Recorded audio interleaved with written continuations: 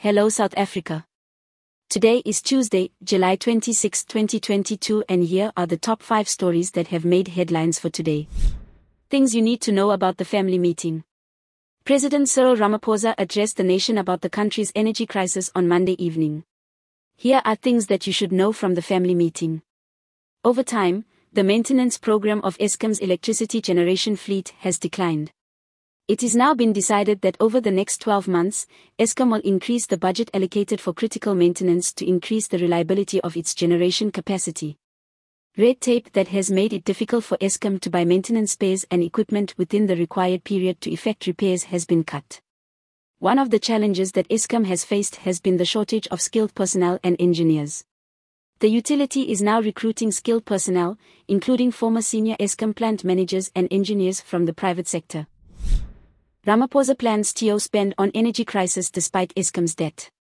President Cyril Ramaphosa has listed the government's plans to turn around the ongoing power crisis in the country. And this includes more spending on the power utility, despite its huge R400 billion debt. In his national address on Monday morning, he said one of his priorities is to fix Eskom while providing the country with the required power.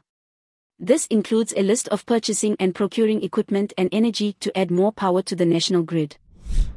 South Africans urged to invest in rooftop solar with new rules and a pricing structure.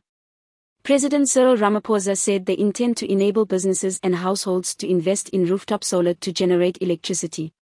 He said South Africa has a great abundance of sun that should be used to generate electricity. There is significant potential for households and businesses to install rooftop solar and connect this power to the grid.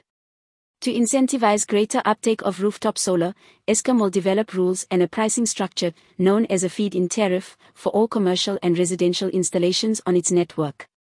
President Cyril Ramaphosa. Looting reported in Durban during large-scale protests. It's been confirmed that multiple incidents of looting have taken place in Durban on Monday morning after a citywide protest ended up closing off a number of key commuter routes.